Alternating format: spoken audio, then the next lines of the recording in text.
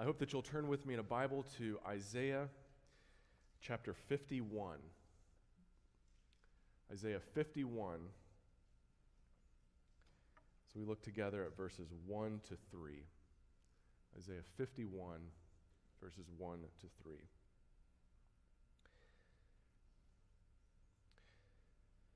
And we've been looking at the servant songs in Isaiah. This promise that the Lord makes to his people that he will raise up, he will send a servant who will be faithful where his people have been faithless. And he's told his people over and over again to trust in that servant, to look to that servant to provide what they need. And we're in between servant songs here when we come to chapter 51. But what we have in chapter 51 is further encouragement to trust in God's promises of the coming servant. Further encouragement to trust in God's promises. And remember that the prophet is writing to weary, discouraged, and hopeless people. He's writing to people who have seen their nation conquered, overthrown, seen their city razed to the ground, seen their temple destroyed, seen all the things that they were counting on be destroyed. And many of them were carried off into exile to the city of Babylon, modern-day Iraq. And for 70 years, they didn't know if they would ever make it back home. And not only did they wonder if they would ever make it back home, they wondered if it was worth going back home. The city of Jerusalem is destroyed, the temple is destroyed. What is there for us? It's a desert, it's a wasteland. Why go back? Discouraged, weary people. And yet the Lord makes promise after promise, provides encouragement upon encouragement, that not only will they go home, but the ruins will be rebuilt. And not only that, he makes promises that reach beyond their time and place. He makes promises to the church. He makes promises to his people, the people of Jesus, saved by the grace of God. So that the city that God's people are looking forward to is not ultimately Jerusalem, it's the heavenly city, the heavenly Jerusalem, heavenly Zion. That's the ultimate promise. But in the meantime, he does fulfill these promises for these people who are in exile. He does bring them back. They do rebuild the city of Jerusalem and the temple. These glorious promises about the future. But when they look at where they are in Babylon, and they look at how far they have to go to get back home, and they look at how destroyed everything is, they need ongoing encouragement because their circumstances just don't seem to bear this out. Why should they believe this? And God is a God who knows our frame. He knows that we need repetition. He knows that we need even redundancy to have our faith in him stoked, to have our confidence in his promises renewed, to have the joy of salvation restored to us. We need encouragement upon encouragement, and that's what the Lord gives here. So let's read these verses and look at these glorious promises that the Lord makes regarding their future. Listen to me, you who pursue righteousness and who seek the Lord. Look to the rock from which you were cut, and to the quarry from which you were hewn. Look to Abraham, your father, and to Sarah, who gave you birth. When I called him, he was only one man, and I blessed him and made him many. The Lord will surely comfort Zion, and will look with compassion on all her ruins. He will make her deserts like Eden, her wastelands like the garden of the Lord. Joy and gladness will be found in her, thanksgiving and the sound of singing.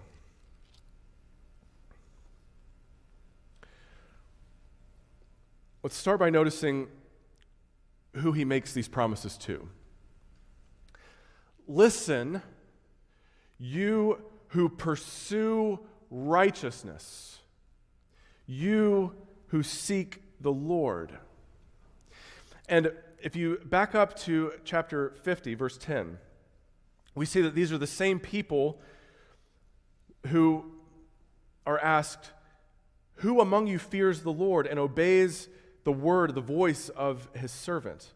Let the one who walks in the dark, who has no light, trust in the name of the Lord and rely on their God."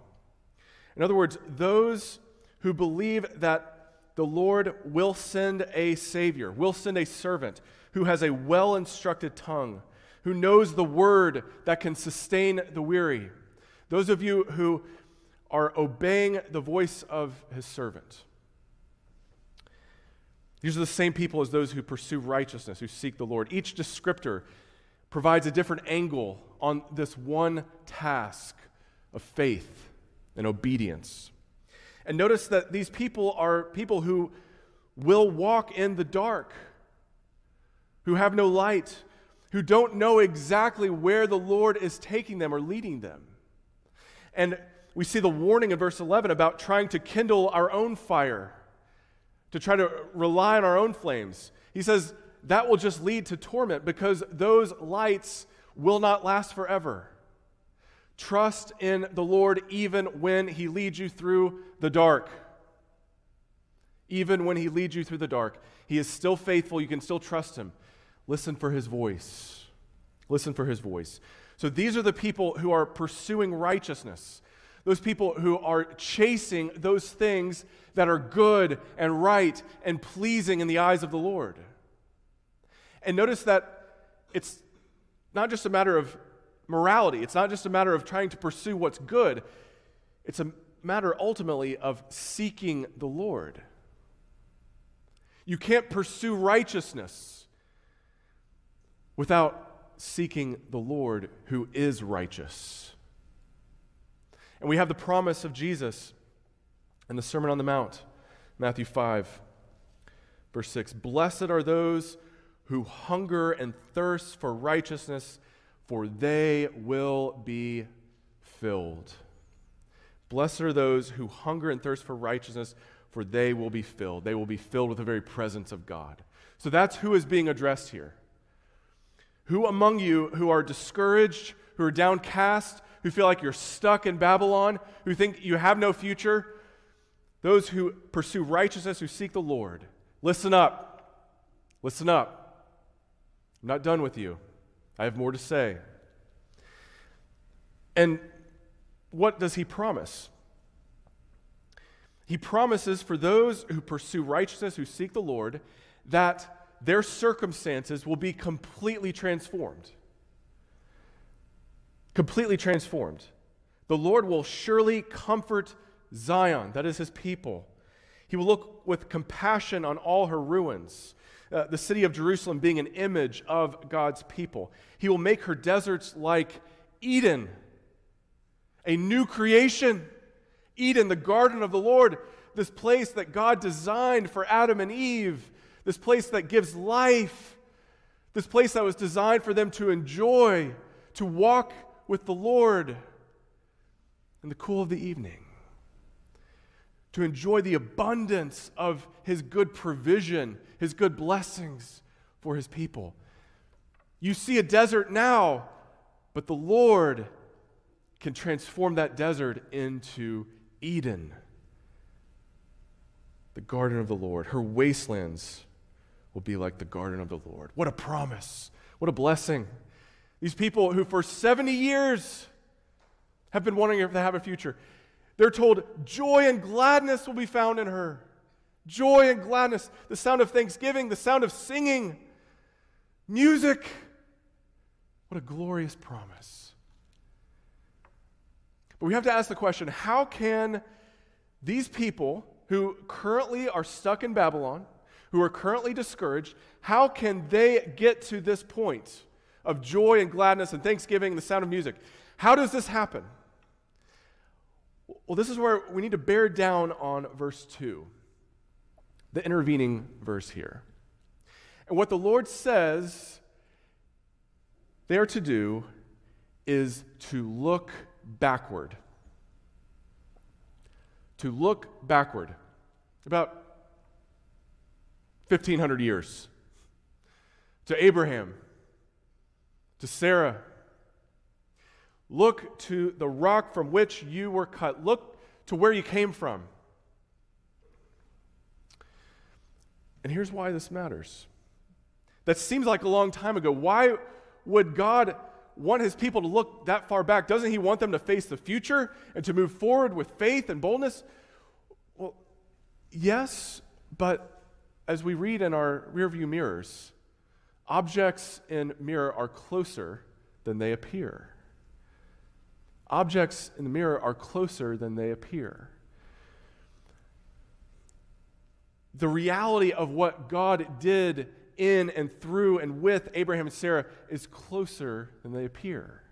And for his people to move from where they are now to where he's promised, they've got to look back. And we all have to remember that we walk by faith, not by sight. We walk by faith, not by sight. And that means that walking by faith calls for walking backward. Walking backward. We are to back our way into the future. We back our way into the future. When we look to the future, maybe we can't see it. We know what God's promised, but right now we're in the dark. We feel like we're in a wilderness. Look back. Look back to the rock from which you were cut, the quarry from which you were dug. Look back into the future. That's how we walk by faith. And when we do that, when we cast our glance back to this rock, to this quarry, we look back to Abraham, our father, to Sarah, who bore us. What do we see? What does the Lord want us to see here? The Lord wants us to see their smallness. He wants us to see their smallness. He says, when I called Abraham, he was only one man. Smallness. And where was Abraham when God first called him? Right where these people are now.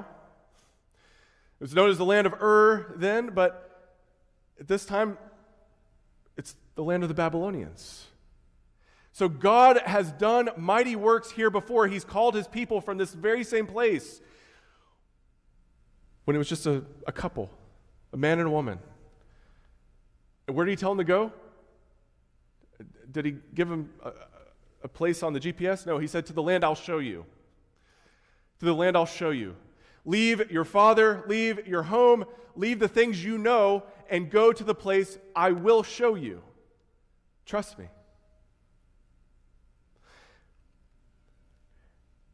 And what it shows us is that God isn't looking for a plentiful people. God is looking for a faithful people. God isn't looking for a plentiful people. He's looking for a faithful people. Are we faithful in going when he says go? Never mind if anyone goes with us. Never mind if there's a crowd. He said go. Though none go with me, I still will follow. Is that you? Is that me? See the smallness and see what God does with that. See how he multiplies them. See how he tells Abraham, look to the stars in the sky, so also will be your descendants. I'll multiply them. Yes, you're one now, but what you are now is not what you ultimately will be. We have this principle taught throughout the Scriptures. What does Jesus say about the mustard seed? The mustard seed. Teeny little seed. Matthew 17, verse 20. Truly, I tell you, if you have faith,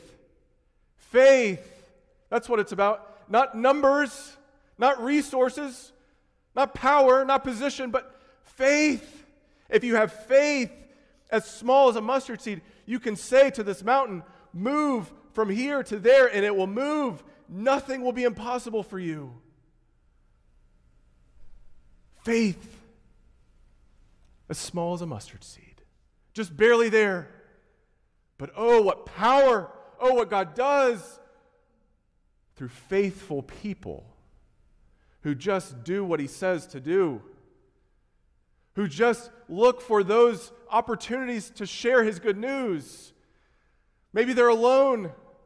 Maybe you feel ill-equipped, but God has opened a door of opportunity for you to pray with this person because they've opened up to you, they've shared with you, so you do it. Yes, it's just you. No, you don't have the whole church with you. Maybe you don't even have your Bible with you, but the Lord has opened an opportunity, so you obey. Those are the kind of people the Lord is looking for. Consider the story of Gideon.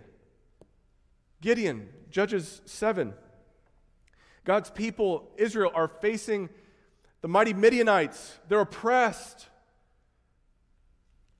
They're living under the thumb of the Midianites. But God raises up Gideon. And initially, Gideon has 32,000 warriors at his side. I'll take those odds. But what does the Lord tell Gideon? In Judges 7, verse 2, the Lord said to Gideon, "You have too many men. I cannot deliver Midian into their hands, or Israel would boast against me. My own strength has saved me. Now, announce to the army, anyone who trembles with fear may turn back and leave Mount Gilead." So 22,000 men left, while 10,000 remained. His numbers are reduced from 32,000 down to 10,000. Why? Because the Lord says, if you're victorious with these numbers, you're going to think that you did it. But you didn't. You have too many. We've got to thin out the ranks. God will have the glory at the end of the day. God will have the glory. Okay, well, 10,000, that's pretty good. I'd stand with 10,000. The Lord says, you still have too many. Take them down to the water. See how they lap up the water. And using this test of who laps up the water, who bends down, he narrows it down to 300.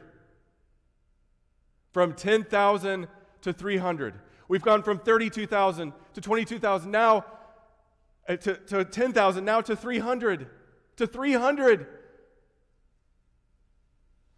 The Lord isn't looking for plentiful people. He's looking for faithful people. And it's Mother's Day, so let this be an encouragement to moms. Let this be an encouragement that those seemingly simple, mundane things you do for your children are not in vain. The Lord uses that.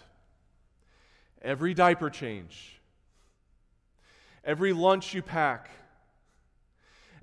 every time you're transporting your kids to dance or soccer or whatever activities they're involved in. And when they get older, those encouraging texts, those long conversations, maybe late into the night, it's not in vain. Yes, it seems small. Yes, it may be overlooked. You may think, is it worth it? I want to do something bigger, greater. The Lord uses those things. Look to the rock from which you were cut, to the quarry from which you were dug. Look at what God did with Abraham and Sarah. Trust Him to use your faithfulness for His glory. Trust Him. And when you don't see it now, look back and back your way into the future. The Lord also wants to show the barrenness of Abraham and Sarah. The barrenness of Abraham and Sarah. Remember how old Abraham was when the Lord told him, you were going to have a son, a child of promise? 99.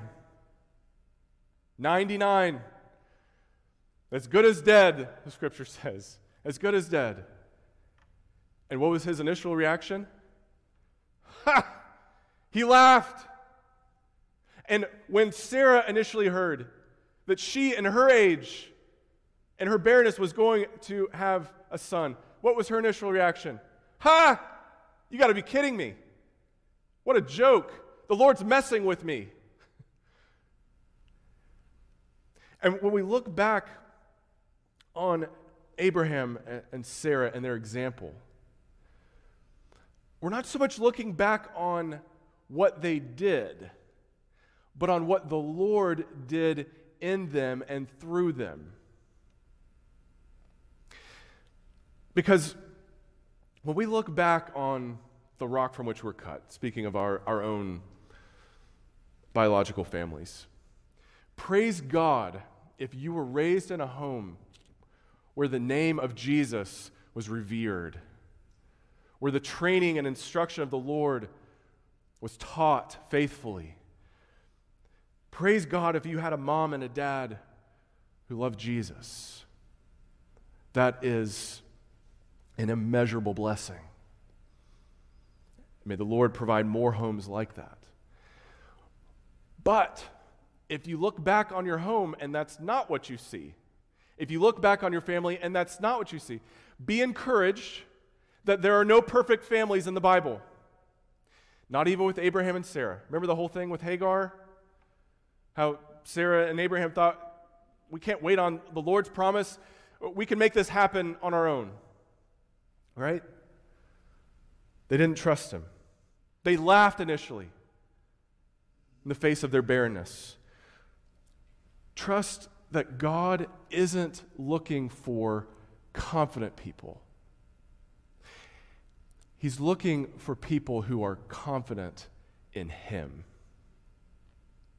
He's looking for people who look at their own state, who look at their own resources, and know they're barren. They can't do it. It doesn't matter how faithful we are in family devotions. It doesn't matter how many times we tell our children about Jesus. Unless the Lord builds the house, the builders labor in vain.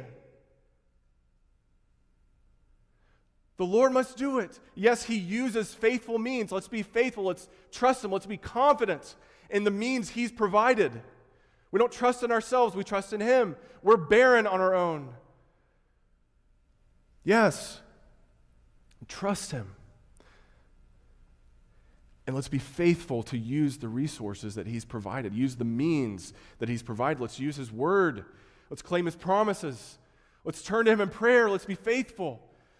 Let's be confident in what he does, because this is how the Lord works. Think about Gideon again. Okay, God narrows down their numbers to 300. Now, does he just send them into the Midianite camp to slay them? No. What does he do? He sends them at night with torches and trumpets. And when they break the torches and they shout, "For Gideon, for the Lord," then it's the Lord who wins the battle. The Midianites wake up and turn on one another. It's the craziest battle strategy you've ever heard of. Why? Because the Lord will have the glory.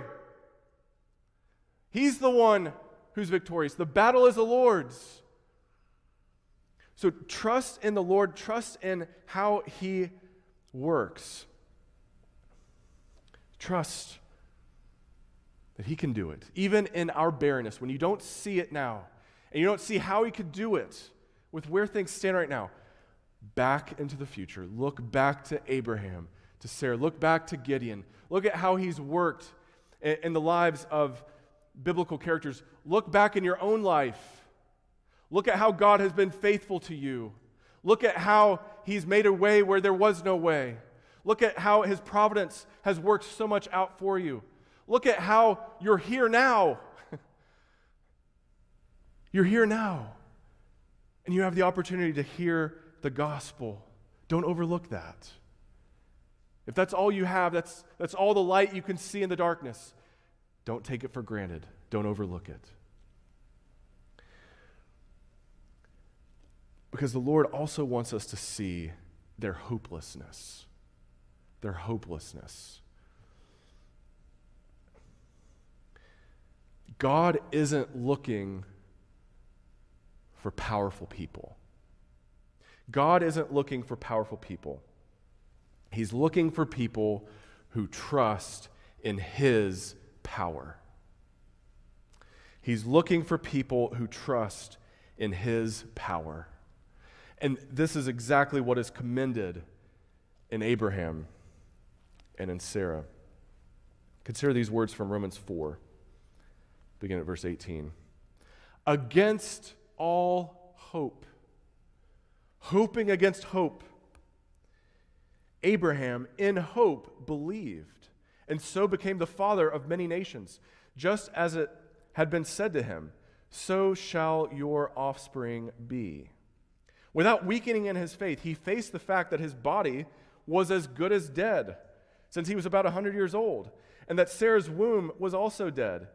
Yet he did not waver through unbelief regarding the promise of God, but was strengthened in his faith and gave glory to God, being fully persuaded that God had power to do what He had promised. Hoping against hope. Hoping against hope. There's no logical, reasonable basis for hope here. Abraham is barren. Sarah is barren.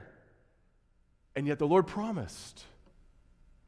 And if the Lord promises, He'll do it. Is anything too hard for the Lord? Is anything too hard for the Lord? No. He's just as powerful now as He was then. He's just as faithful now as He was then. Trust that He is able. He'll do it. Even when you have to hope against all hope. Trust Him. Trust in His power. His unique, unrivaled power to do for us what we could never do for ourselves. Trust that His grace is sufficient. Look to the rock from which you were cut. Look back your way into the future, and consider those who have gone before. Many are familiar with the name of Charles Spurgeon, the great 19th century preacher in London. He preached to millions of people in the course of his lifetime, and many more millions through his published sermons after his death. And just to illustrate his fame when he died, 100,000 people lined the streets of London to watch his casket go by. 100,000 people. The name of Charles Spurgeon is very well known. Far less known is the name of his mother, Eliza Spurgeon. Eliza Spurgeon. And Charles Spurgeon gave all the credit to his mother for where he ended up. He saw how the Lord used her. He continually looked back on the rock from which he was cut. For example, his father was a minister of the gospel and often needed to travel for his work. And so, on Sunday evenings, on the Lord's Day, Eliza Spurgeon gathered with her children with an open Bible and read it and explained it to them and prayed for them with tears in her eyes. This is what Charles Spurgeon says about it. And the question was asked, how long would it be before we would think about our state? How long before we would seek the Lord? Then came a mother's prayer, and some of the words of that prayer we shall never forget, even when our hair is gray. How long have you had that conversation with your kids, with your grandkids? How long before you consider your state? How long before you seek the Lord? How long before you pursue righteousness? Have you had that prayer with them? This is the power of prayer, the effectual prayer that stood behind Charles Spurgeon's ministry. This is the rock from which he was cut. Here's another thing she was known to say. Now, Lord, if my children go on in their sins, it will not be from ignorance that they perish, and my soul must bear a swift witness against them at the day of judgment if they lay not hold of Christ. Do you know what she's saying? She's saying at the judgment seat of Christ, I would have to raise my hand and say, Lord, they're not ignorant. I told them about the gospel. And Charles says that this idea of his mother, his own beloved mother, bearing witness against him had a stirring, searing effect upon his soul. That his own mother loved Jesus that much. And at other times, she was known to simply wrap her arms around his neck. The neck of Charles, who was known as an unruly, disobedient child. She would throw her arms around his neck and cry out, "Oh, that my son might live before thee! Oh, that my son might live before thee!" Notice what she wants above all is for her son to have a relationship with the Lord Jesus. Her preeminent concern isn't, Lord, would you spare him the horror of hell?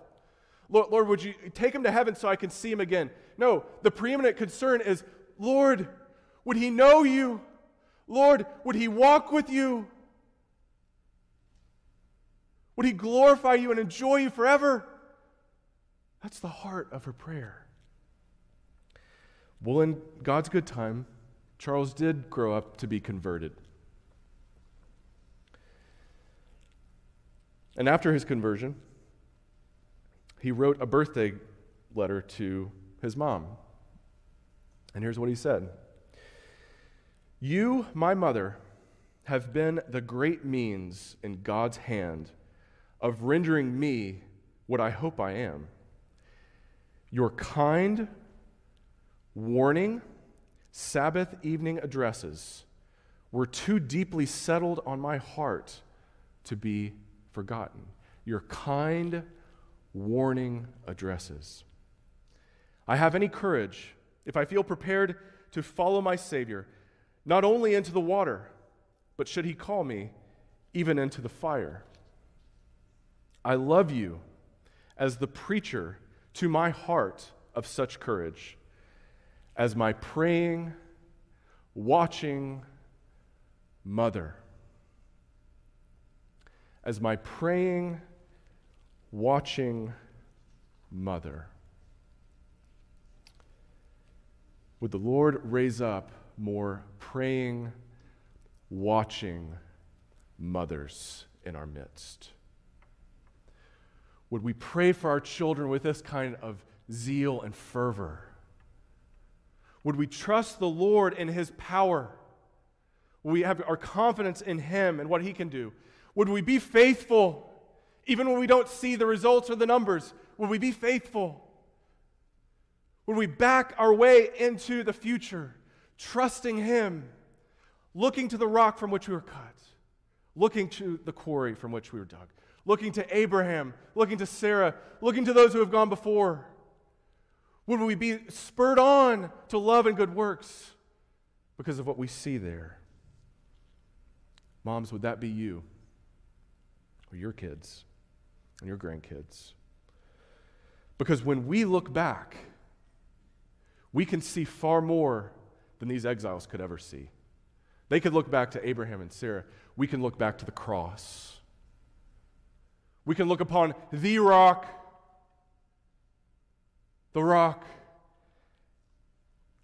that will withstand any storm.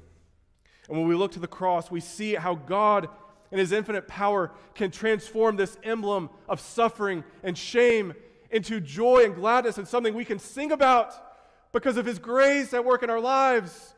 He can do that. Do you trust Him? Look back upon the cross. If God can do that from the cross, if God can save a sinner like you using the cross, what can He not do? What can He not do? Let's trust Him. Let's trust Him. And let's rejoice in the joy and the gladness. May there be the sound of singing in His Zion today. Amen. Amen. Let's turn to Him in prayer now.